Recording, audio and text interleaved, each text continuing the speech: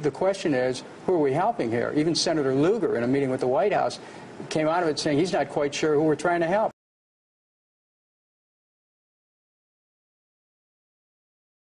There's a al-Qaeda flag flying over the courthouse in Benghazi in Libya, put there by the same group that we helped to oust the Gaddafi regime.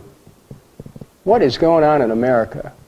On one hand, we have soldiers dying in Afghanistan fighting al-Qaeda.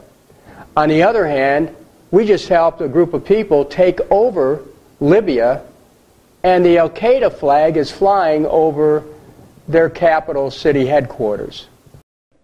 We learned today from CNN that the rebels and fighters aligned with them are looting weapons warehouses across Libya, where as many as 20,000 surface-to-air missiles had previously been kept under lock and key.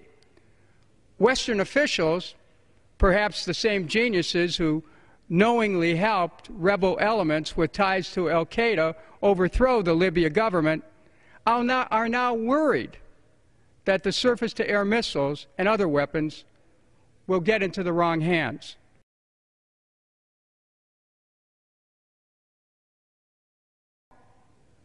We went in because we were told a massacre could occur, yet civilian casualties in Libya mounted after the U.S. and NATO attacked.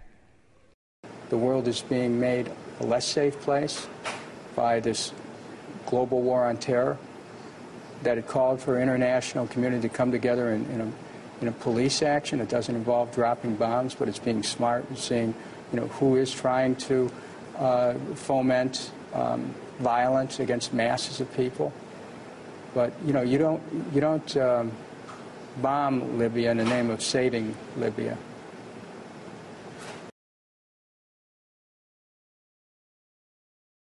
I was elected to end wars, not start them.